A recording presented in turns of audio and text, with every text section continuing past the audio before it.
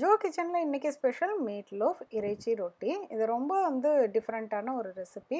சிம்பிளாகவும் இருக்கும். என்கிட்ட நிறைய பேர் சொல்லியிருந்தாங்க என்னோடய ரெசிபிஸ் எல்லாம் சிம்பிளாக அண்ட் ஈஸியாக இருக்குதுன்னு. ரொம்ப தேங்க்ஸ். இதுவும் அதே மாதிரி சிம்பிளான ஒரு ரெசிபி தான். கண்டிப்பாக செஞ்சு பார்த்துட்டு உங்கள் ஃபீட்பேக்கை கமெண்ட் பாக்ஸில் சொல்லுங்கள்.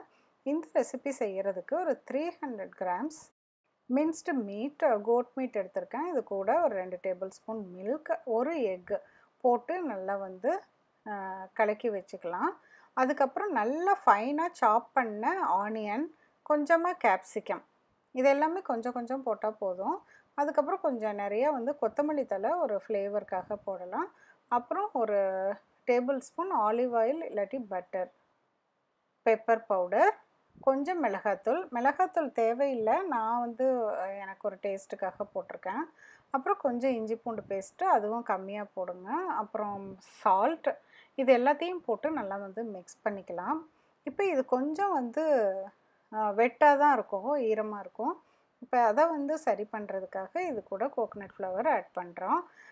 கோகோனட் ஃப்ளவர் இவ்வளோ தான் அப்படின்னு கணக்கு இல்லை. நம்மளுக்கு அந்த மிக்ஸ் எவ்வளோ ஈரமாக இருக்கோ அது சரி பண்ணுறதுக்காக நான் இப்போ இதில் ஒரு 2 டேபிள் ஸ்பூன் அளவுக்கு நான் போட்டிருக்கேன். இன்னும் கொஞ்சம் கூட வேணும்னா கூட கொஞ்சம் போட்டுக்கலாம். இதையும் நல்லா மிக்ஸ் பண்ணிவிட்டு இப்போ ஒரு 3/4 டேபிள் ஸ்பூன் அளவுக்கு ஆப்பிள் சிடர் வினிகர், இது டேஸ்ட்டை என்ஹான்ஸ் பண்ணி கொடுக்கும். அதுக்காக வினிகர் ஆட் பண்ணுறது. அதையும் ஆட் பண்ணிவிட்டு நல்லா மிக்ஸ் பண்ணிக்கலாம். இப்போ ஒரு பிரெட் மோல்டு அதை எடுத்துட்டு இப்போ அதில் இதை ஃபில் பண்ணிக்கலாம். இது ஃபுல்லாகவே ஃபில் பண்ணிக்கலாம். ஆக்சுவலாக இந்த மோல்டு இல்லாமல் ஒரு ட்ரேலையே அப்படியே பிரெட் ஷேப்புக்கு, அந்த லோஃப் ஷேப்புக்கு வச்சுட்டா கூட அந்த தண்ணியெல்லாம் அப்படியே போயிடும். அதுதான் கரெக்டாகவும் இருக்கும்.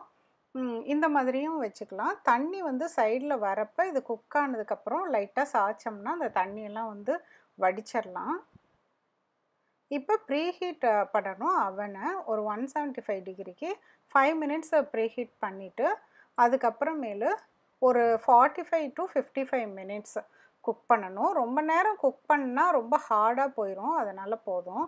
இப்போ பார்த்திங்கன்னா அந்த தண்ணியெல்லாம் கொதித்து அந்த மீட் இந்த சைடில் எல்லாம் ஒட்டாமல் அப்படியே தனியாக வரும். அந்த டைமுக்கு எடுத்துடலாம்.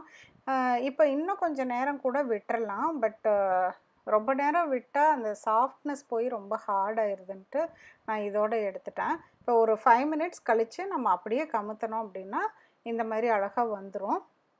ரொம்ப நல்லாயிருக்கும். இது ஒரு நாள் ஃப்ரிட்ஜில் வச்சுட்டு கூட நம்ம அடுத்த நாள் கூட மீதி இருந்தால் வச்சுட்டு நம்ம சாப்பிட முடியும்.